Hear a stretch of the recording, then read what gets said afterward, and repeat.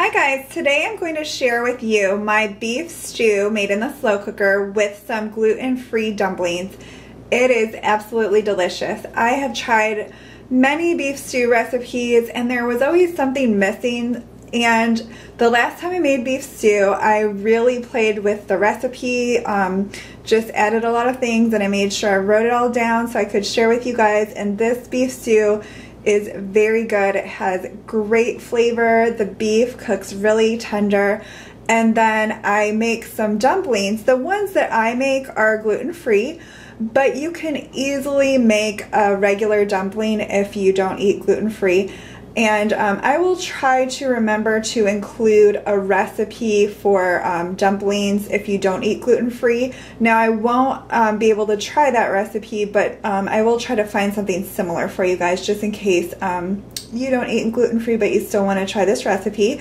You can make the beef stew without the dumplings if you would like that also. So definitely you can still enjoy this recipe if you don't eat gluten-free. So first I'm going to show you everything that goes into the beef stew. It's actually very easy because you basically just cut your meat, cut your vegetables, and put everything in the slow cooker. So very easy, but so much flavor, and it's delicious. So you are going to need 1.5 to 2 pounds of beef stew meat. I always cut mine in half because usually when you buy beef stew meat in a package, it's in like big chunks, so I just cut it in half. You're going to need 2 medium potatoes, and you're going to peel and cut those into cubes about 1 inch thick. Then you're going to need 2 large carrots, and you'll peel and slice those. You'll need 2 stalks of celery, and you're going to slice those. You'll need 2 cloves of garlic, and you will mince those. And then 1/2 of an onion, and you'll just want to slice that. You'll need 2 bay leaves, a can of chopped tomatoes, a 14.5 ounce can. You'll need 1 tablespoon of Worcestershire sauce. You will need 1 cup of beef broth. And then you can add red wine. I use 1/4 cup. I just have this red cooking wine on hand, so this is what I use. But if you have red wine in your home, then you could just add that, or you could buy this. It's only a few dollars just to keep on hand for certain recipes. And then I usually add about 1/2 teaspoon or so of salt. I have my vegetables all set to go. I have my 2 potatoes cut into about 1 inch pieces. I sliced my 2 carrots, sliced my celery, minced my garlic, and sliced my onion. And then everything is just going to go right in the slow cooker. I have all of my ingredients for my beef stew in my slow cooker, and I'm going to cover it and cook it on high for 5 hours. Just a note, you do not need to drain your tomatoes. You'll want the juice from your tomatoes as well. And once it's done cooking, you'll thicken it up with a little bit of cornstarch and water, and then you'll make your dumplings. My beef stew has cooked for 5 hours and it smells wonderful. It is snowing here like crazy, so it was nice to come home to this for dinner.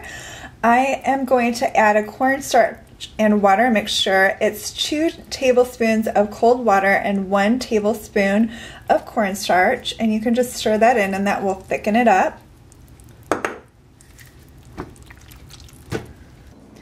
As I mentioned at the beginning, I'm going to make gluten-free dumplings, and they are very easy to make. I'm going to use this King Arthur's gluten-free baking mix because it's just brown rice flour and it already has the tapioca starch and everything in it. Now if you don't eat gluten-free and you want to make a dumpling, I'll try to find a recipe for a dumpling that's similar. You can't, at least to my knowledge, just use a regular baking mix and then add everything that I'm going to add. There's just a little bit different chemistry. So for my gluten-free viewers, this will be a gluten-free dumpling, and then I will try to include a recipe for a regular dumpling that will be similar. So what you'll need is 3/4 cup of this King Arthur's gluten-free baking mix.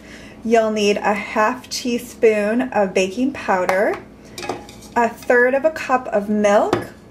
you're going to need 2 tablespoons of butter, and you're going to melt those. You'll need 1 large egg, and then a tablespoon of chopped fresh parsley and a tablespoon of chopped fresh chives. And you'll just mix everything together once you melt the butter. Next, you're going to drop 8 dumplings into your beef stew.